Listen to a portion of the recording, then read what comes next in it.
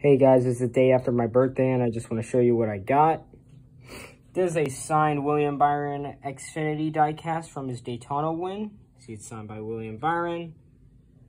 See all the confetti and everything, very detailed diecast. You see it has all the tire marks.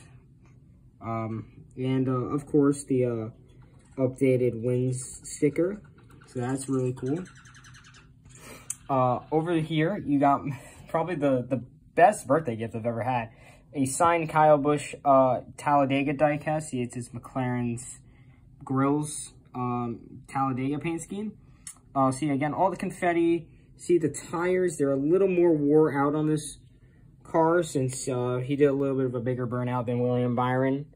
And to come with the William Byron diecast, actually, there is some confetti from Victory Lane. So I just thought that was really cool.